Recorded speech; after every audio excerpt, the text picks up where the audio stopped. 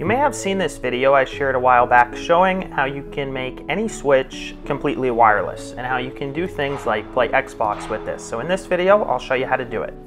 The first thing that you'll need is this relay transmitter. You'll need a 3.5mm mono male and female cable. You'll also need a 9-volt battery case, a 100 ohm resistor, a couple of zip ties, these two small little screws, and this 3D printed case. All the parts are in the description. This is what it all looks like together. Let's get going. The first thing that you're going to need to do is open up this transmitter. So these two small screws, we'll remove those, pry open the case, and on the left of this button, this top and bottom part over there is where we're going to be soldering. So we'll go ahead and solder on the 3.5mm female cable to the side of this button on the top and left side, just like that. We'll also take a plier and just open up a small piece, like a triangular shape on the side, where we can let this wire come out of, so that we'll be able to close the case. Before we fully close it though, we'll grab one of those zip ties and zip it to the cable. This way, when we close the case, if you tug on this cable, the tension gets absorbed by that zip tie. Next step, we're going to take our 9-volt battery case. We'll put the 3D printed part on top of it and drill two small holes, one on each side, just like this.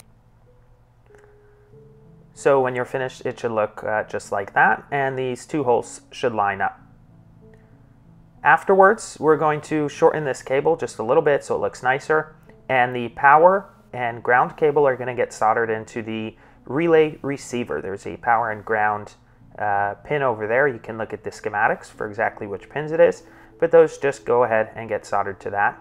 Then take your 3.5mm male head, put it through the case, and solder it to the receiver as well. And it's going to be to the ground and the normally open pin. Again, check out the schematics for more information. This is the hardest part of the entire project. This 100 ohm resistor needs to be moved over to the slot to the right. So the way I'm going to do that is just put pressure on the side of the resistor and heat up both sides to knock it off. Now, if you're wondering why I say this is the hardest part of the project, take a look at how tiny this resistor is. It's insane. So I'm sure there's probably a better system that has like a much easier way of doing this, but this is the one I got and tried first. So what I'm going to do is take that other 100 ohm resistor that we started out with, add a little bit of solder to both sides in the beginning, and after a bunch of trial and error, I'm going to solder it to those areas just to the right of it. On the schematics for this particular receiver, it shows you exactly where to do it if that wasn't clear earlier. So you just need to go ahead and solder on another 100 ohm resistor. Here you could see where it was and where I put it. So let's add a zip tie to this cable. Again, this way if you tug on the cable, it doesn't take off all your soldering. This should fit snug right into that 3D printed case, so we'll tuck everything in right over there. And once that's done, we're going to put this battery, the battery case, right over our 3D printed case. And again, those two holes should line up nicely. We'll screw it together so that everything looks nice. Pop in a 9-volt battery, and we should be pretty much good to go. So let's take a look. I'm going to plug in the receiver into one of these dummy switches that I have, and when I push the button, you can see that the light goes off, so that's working really nicely. You can see I can plug in a switch adapted switch into the transmitter, and when I push the button, again, the light should go off. So that's how to make this wireless transmitter. I hope that makes sense.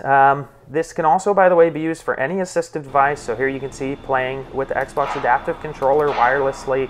You can use this for your self-feeding robots or anything you have, really. The whole project, I think in parts, cost around $20.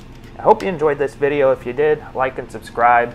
Check out my website, www.ebcore.io, for more interesting assistive technology inventions that I've come up with.